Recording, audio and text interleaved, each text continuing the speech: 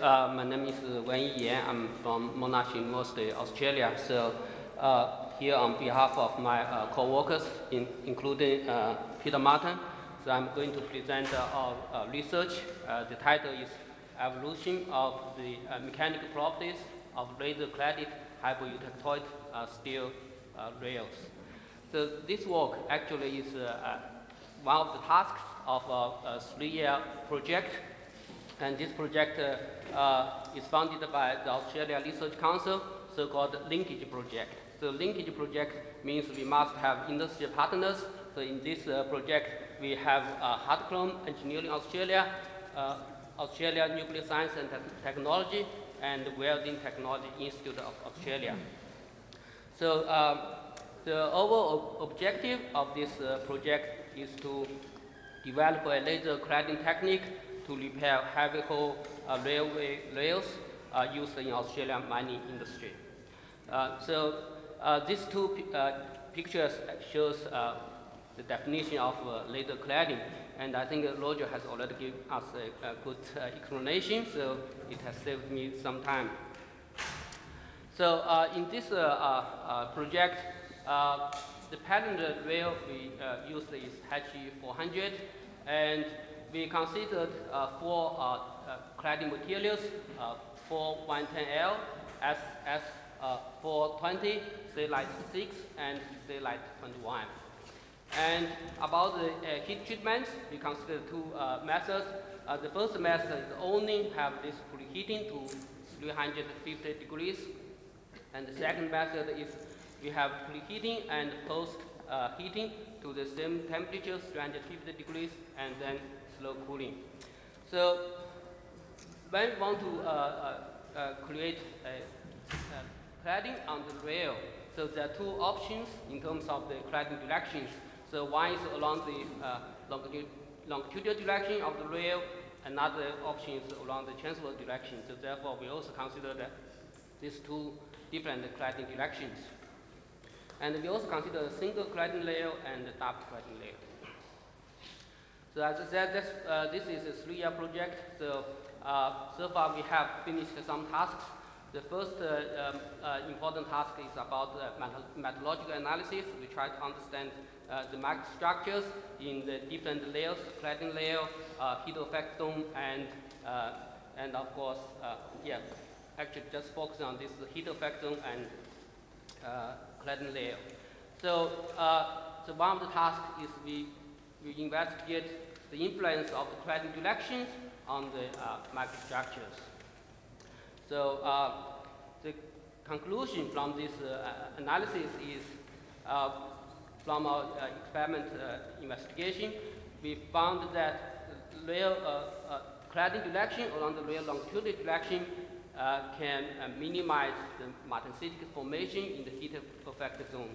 So as we know, martensite is a brittle material, so therefore in this part of the study we try to investigate the influence of the cross-sectional parameters on martensite formation, and in this way we try to minimize or avoid martensite at all in the heat effect zone. And we also consider the heating effect. So if we just have preheating only, locally we cannot prevent martensite formation in the heat effect zone. But if we have preheating and post-heating treatment, we can remove the martensite in the heat effect zone. And about this preheating, actually there's a question. So how long the rail we should preheat? So we did this comparison study. So the cladding length is 400 millimeters. So initially we just preheated the zone. This has same length as the cladding size, 400 millimeters, and we found martensite in heat effect zone. So that's why then we tried another large preheating zone, that's so-called global heating, and we found actually if we have a larger preheating zone, we can also remove martensite from the heat effect zone. We also did this wear and loading contact test on laser-cladded rails by using this roller on disk test. So this photo shows two wear check, and we measure the 3D profiles of the wear check. In this way, we can measure the wear volume under given conditions.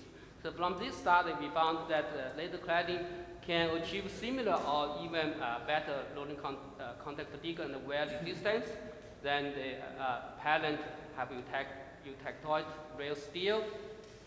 And SS420 claddings have the highest wear resistance, but the 410L claddings have the lowest wear resistance. So CLADDED 6 showed the best loading contact fatigue resistance. Those works have already been published in 4 papers, and today I want to discuss our recent work. We measured the local material properties by using miniature tensor test. So the motivation is, if you have looked at the cross section of the rail, okay, so we have this cladded layer, heat effect zone. And these cladded layers and heat effect zones, certainly the thickness are quite small. And here, if you consider a single cladded layer, okay, so the cladded layer is just 1.5 millimeters, and the heat effect zone is about 2 millimeters.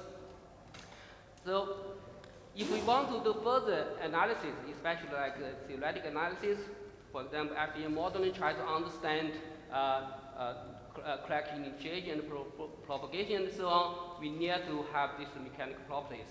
However, because the size of these zones are very small, we cannot carry out conventional standard test.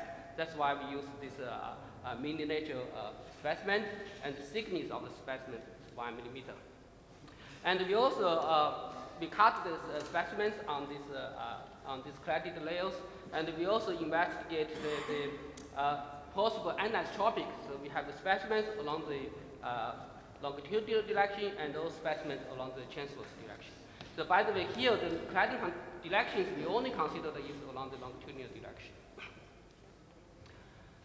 And to provide the confidence to use these miniature tensile specimens, we also did a comparison study on non-cladded parent rail. So on one side, we used the standard test, and on the other side, we used this miniature tensor test. And the result shows here, so overall, we can have a very good agreement. So this gives us the confidence to use these miniature specimens to carry out the study. And here we consider the 3 cladding materials, and for each cladded layers, we cut the specimens along the longitudinal direction and transverse direction, and we have 3 zones for each rails. We have cladded layer, heat effect zone, and substrate. For each identical case, we carry out tests on 3 specimens, and we also consider preheating and post-heating effect. So therefore, in total, we have 108 specimens. We carried out all the tests on these 108 specimens. So here I want to show you some of the results from the test. So here we consider this is cladded layers by using 410L cladding materials and after post-heat treatment. So if you have looked at this graph, okay, it shows the results, tensor test results from these longitudinal specimens. We can see the Young's modulus for these 3 zones are almost the same. But it clearly shows that cladding materials actually has higher yield strength and higher tensile strength. If you compare these longitudinal specimens and transverse specimens, okay, we can see the difference, okay, of the Young's modulus almost the same, and the strength, the difference is also not much different, but the elongation in the transverse direction is much smaller. So this in the cladding area is about 18% smaller, and the heat effect zone is about 29%.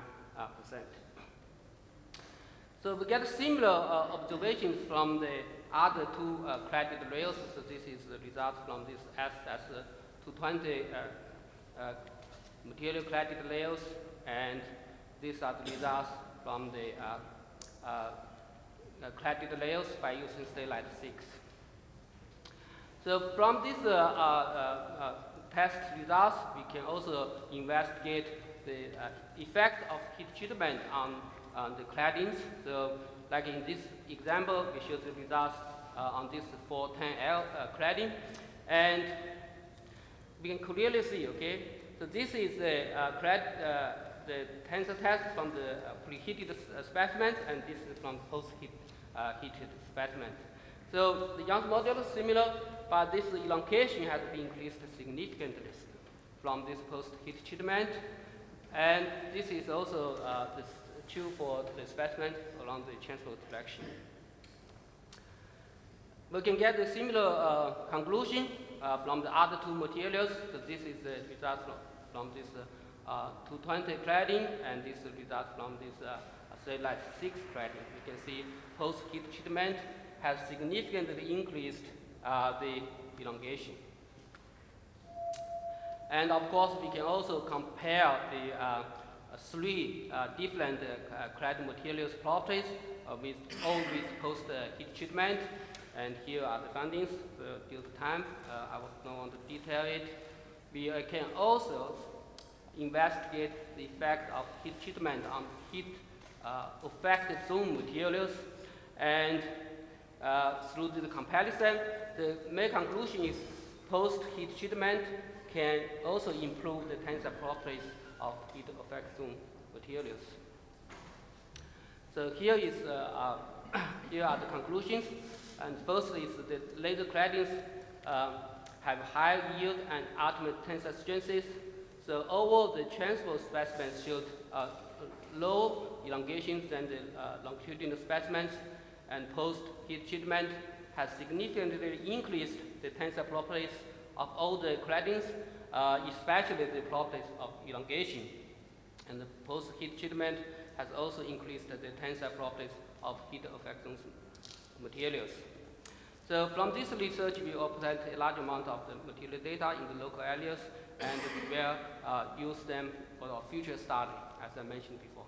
That's all. Thank you.